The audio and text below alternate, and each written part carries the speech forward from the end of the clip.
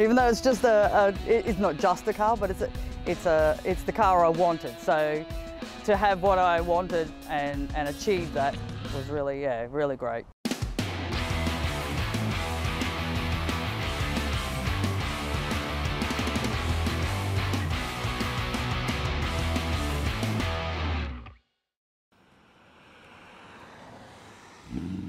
When I separated from my husband, he had always said I'm not allowed to have a ute, so my first option when we separated was to go out and buy my ute.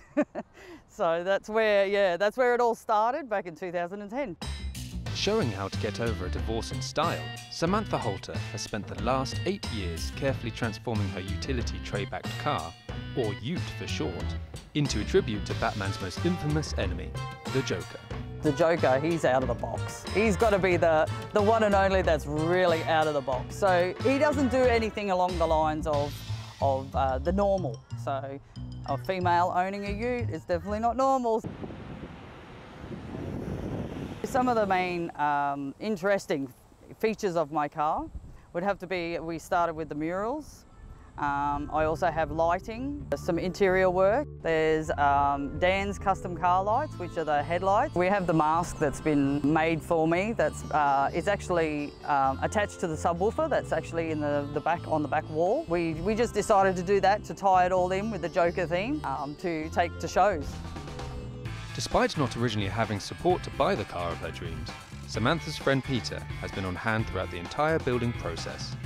Peter's helped out a hell of a lot, cutting my labour costs and yeah, just getting everything done and sounding just great.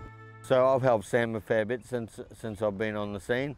I've redone all the back, I pulled all the stereo out, put heaps of lighting in, projectors in the back, I've done projectors on the motor. I made the Joker mask that's in between the two front seats, as well as when we go to car shows, I got a clown mask I put on just to carry the theme through and to scare people a bit. So yeah, it's pretty fun. The whole process conversion, it would have cost me, I have stopped counting, probably on the 60 to 70,000 minimum on just modifications so far. Samantha feels women are often a minority amongst car fanatics, but hopes to be an instrument for change.